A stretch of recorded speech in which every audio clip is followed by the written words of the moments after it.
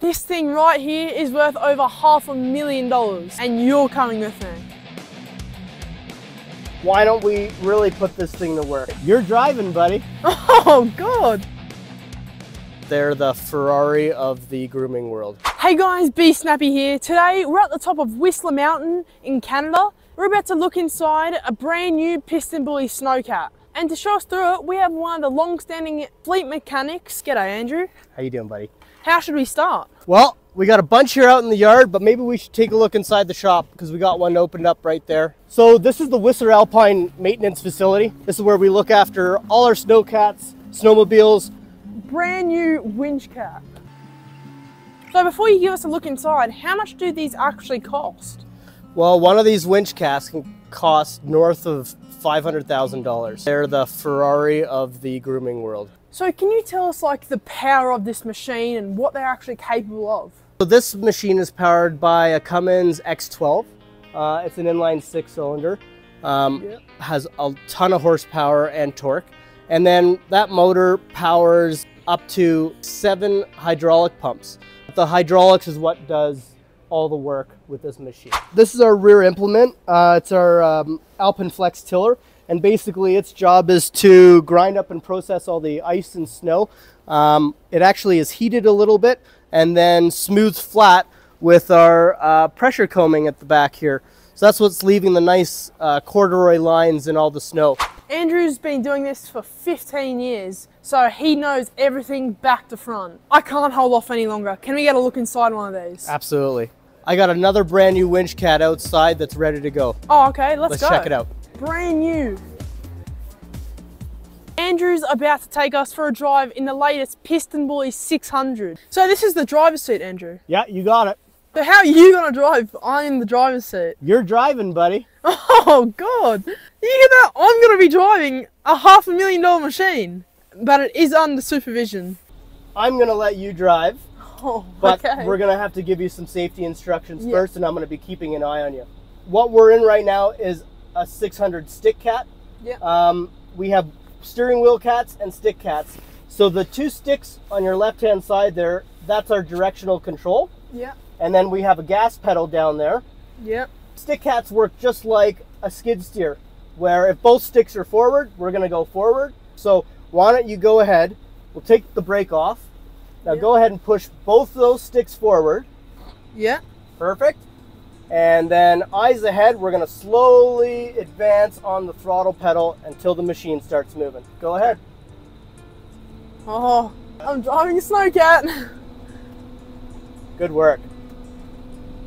So in front of you here, we have our 12-way blade. That blade does a lot of the work for this groomer. Where the tiller is chopping up all the snow and making the nice lines behind us. So, yeah, no, you're doing great. You're all good. With our 12-way blade here, it's operated by this joystick. Now this joystick is like the crown jewel of these snowcats. And what I tell people when I'm training them is to pretend like you're a superhero and your mighty hand is just on top of the blade. So grab that joystick. Yep. And I want you to just ever so slightly twist your hand right or left and see what happens. Oh. The pressure sensors inside that joystick are very sensitive. Yeah. So now if you were to just roll your wrist forward, let's see what happens. Oh, now the blade's going forward. It sure is. And that's how we would adjust our depth of cut, or how much bite the blade is going to take out of the snow. We can also tilt it left and right. Why don't you try that? That? And we have our 2 side wings available for us to use. Yeah. So at the front of the joystick, you're going to feel 3 buttons. And if you press the number 3 button, yeah, and hold that down, yeah, and then operate the blade up, see what happens. Oh, wow. Yeah. And the last 2 functions are the blade up and down in general. And that's no buttons and just pulling the whole assembly back. I can't believe I'm doing this. Why don't we really put this thing to work? All right. Well, let's activate the tiller and put it down into the snow. If you look behind us, you'll see it lowering. Yeah. Oh yeah. And now we're ready to groom. So are the tiller teeth working right now? As soon as you step on the throttle, and if you look on the screen here, Yeah. you'll see corduroy start coming out of that tiller. Okay. Give it a try. So if you see the corduroy, that means that those shafts are spinning like crazy. And now we're processing the snow and leaving lines of corduroy behind us.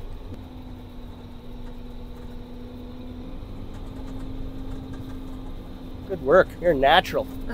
Okay, well, let's build a giant snow pile. Okay. Oh. This thing's got some power.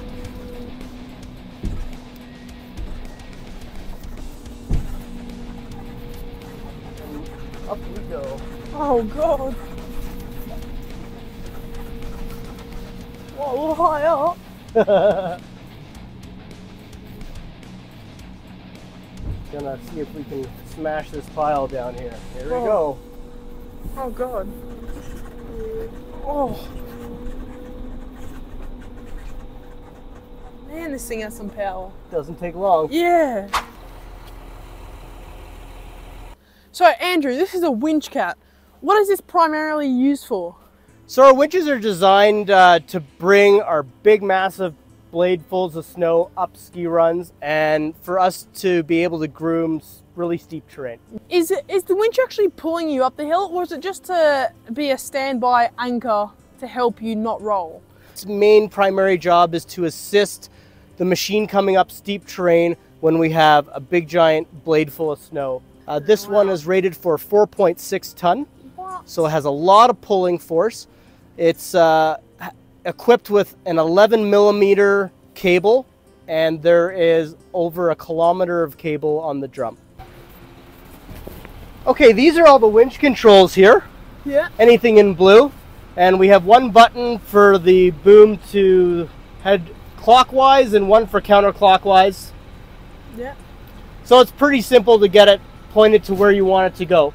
Once the winch is actually active, Yeah. and we're in working mode, the winch will always want to point to where the anchor is. So even if I turn the machine around, it'll freewheel and always want to point to the anchor. Andrew, you have really made my experience to Canada awesome by driving one of these things. Oh, my pleasure. I was happy to help.